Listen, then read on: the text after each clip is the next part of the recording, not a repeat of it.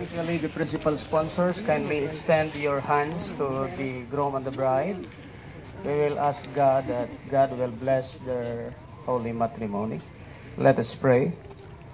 Most gracious and heavenly Father, we thank you for this afternoon, Lord, that we are gathered here in this place for a purpose that we want to witness the unity of the two hearts of Brother Rodney and Jean.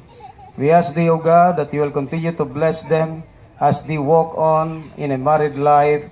Let your blessings overflow to them. We praise you and we give you, Lord, all the glory.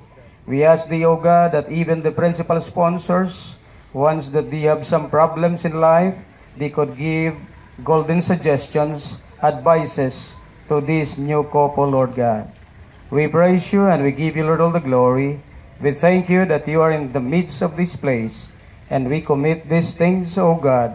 In the name of Jesus Christ, we pray. Amen and amen.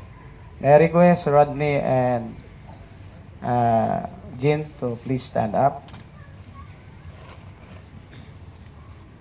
Kindly face the congregation or the people.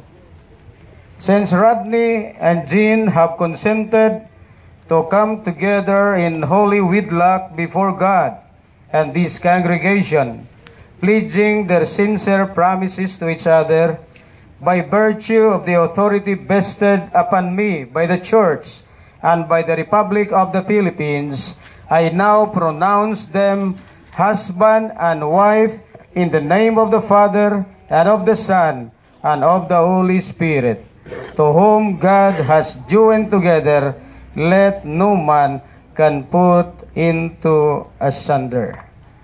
Congratulations.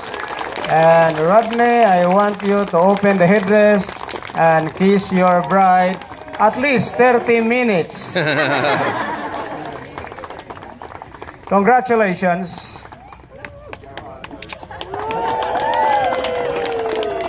Okay, this is now the end of our wedding ceremony. I may now turn the microphone to our master of ceremony. And another expat breaks rule one. Let's give a round of applause to our newlywed couple, Rodney and Jean. Yay.